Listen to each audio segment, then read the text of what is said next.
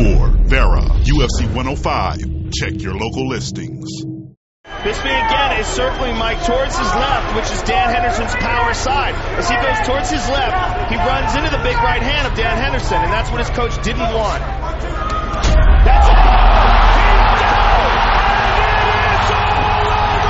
And Bisping right now is sitting up and he's asking what happened. He has no idea what happened. There's no secret, I got knocked out in my last fight, you know, and sitting there and being all touchy about it, you know, isn't going to help, you know, so...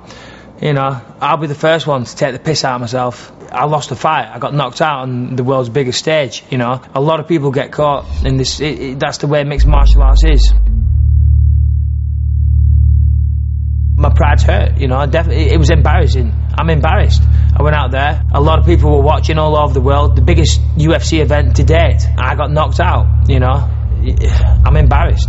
I've lost a bit of respect in the fighting world. I want to take that respect back, and first thing on the list is beat up Denis Kang.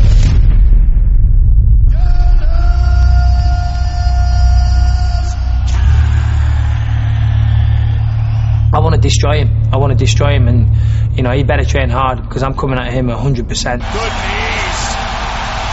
and a huge uppercut. What does a win do?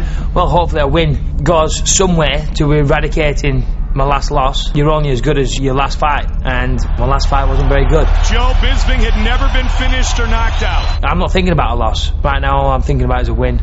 I know I can win this fight. I know I've got, you know, I know if I go out there and fight to my ability, I can win this fight. I don't want to think about losing.